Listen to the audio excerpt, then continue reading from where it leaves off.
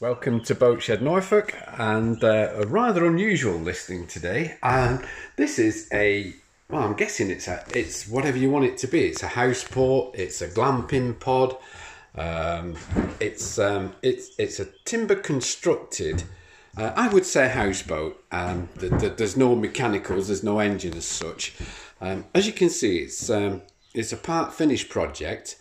The gentleman who owned it spent an awful lot of money getting it to this stage, but there is still a lot to do, not only internally but externally as well, which I'll go into more detail on the website, on the listing for you. But basically it's constructed from 1-inch marine ply, and the externals, particularly below the waterline, need sheathing and fiberglassing to make it watertight if it was to go on the water.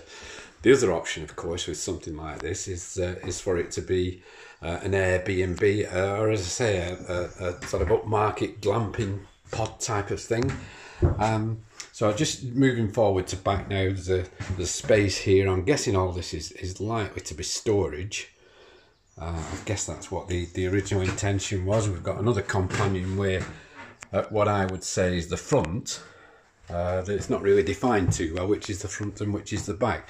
So again, just moving around, lots and lots of storage here.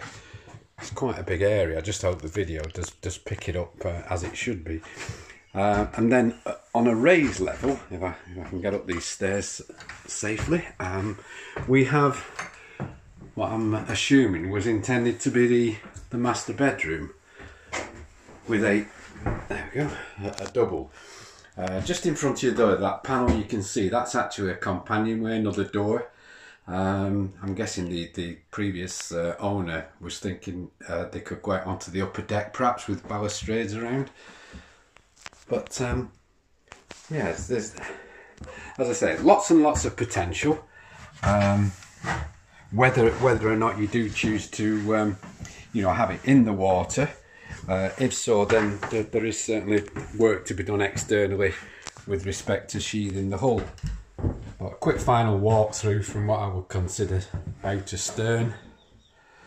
I'll give you some idea of the size. Headroom's obviously excellent, probably about 6'7". And then walking again to another area here. I guess this could be another bedroom. That would certainly be a sort of galley and lounge area. And there she is, on the market with Boatshed Norfolk. Quite an interesting one to have a look at all the photos with. Thank you ever so much for watching.